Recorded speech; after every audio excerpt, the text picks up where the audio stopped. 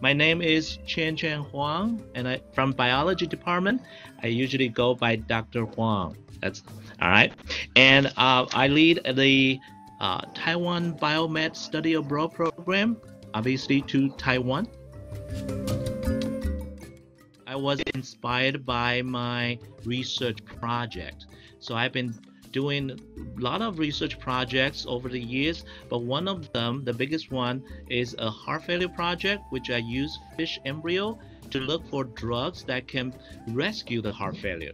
And so the program is really designed to collect the natural products, pure compounds from natural resources like Chinese herb or marine species samples, and then take them to test on my heart failure model to see if we can identify any project. So the biggest part in this program is that students and I will go to labs in Taiwan and do biology experiment and chemistry experiments.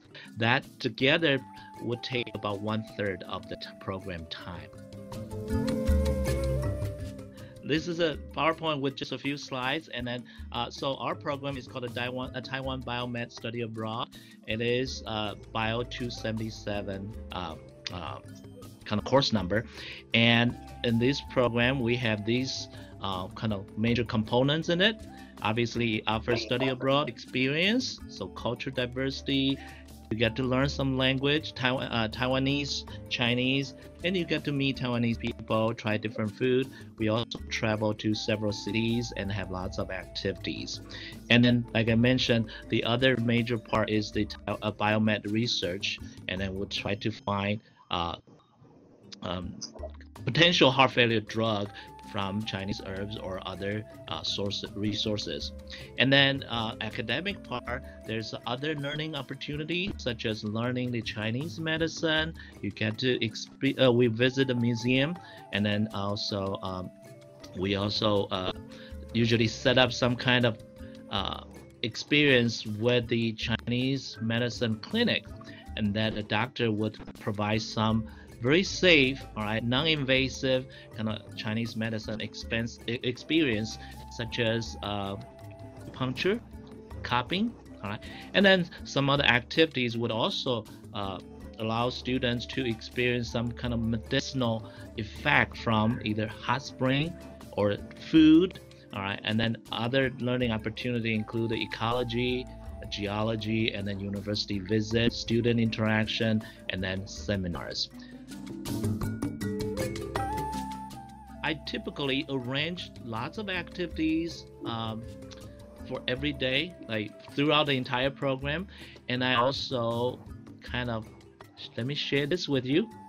We typically kind of leave around Christmas time, and then we stay in Taiwan for 1 month, and then this is a kind of daily schedule.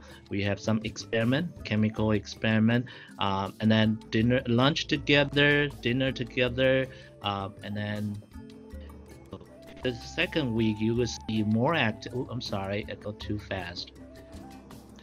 All right. So these are the kind of daily activities. I know this is a short interview, so we won't go into the detail, but if you're interested, I will be kind of happy to, go over these daily activity schedule with you. And so there will be some free time too for you to travel around the city, the island as well. Yeah, I think it's a big concern to students. Since they had never been to a foreign country, or particularly Taiwan, they were kind of concerned about, where do I stay? If I don't understand Chinese language, would it be okay? How about the food? So basically, I have those in consideration, and so I arranged the lodging for students.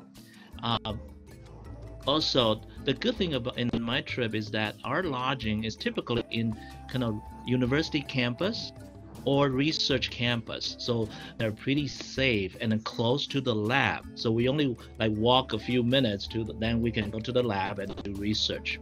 And because they are associated with the university or research, typically they are much cheaper than the hotels. Commercial hotels, right? So that's the hotel part, and just kind of extended your question a little bit. In terms of language, I would say don't worry about that because I stay with students throughout the entire program.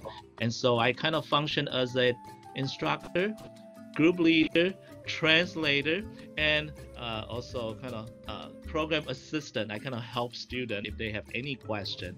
Um, so a common kind of help that students need is that, how do I order food at the restaurant?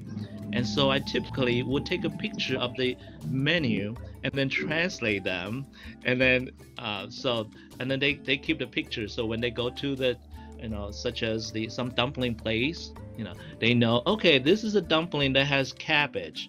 This one has shrimp. So if you're allergic to shrimp, okay, you know that you probably don't want to order that. That kind of help is throughout the entire program. So, and then if student want to go to explore the city during their free time, I usually would give them a map and then give them recommendations. And also, in each city there are safe places and there's not so safe places that I would provide that information to them at the beginning of the program as well. So I took students to some authentic meals, to some nice restaurant. The cost of those meals are covered by the program. All right. And so for example, one of the meal is Beijing duck, and so they serve the entire duck, but they can kind of slice it into the pieces of meat for you. But there's this head portion that is still on the plate, and they would cut it, and you can see the duck brain, and actually it tastes pretty good. And so I encourage students to try the duck brain.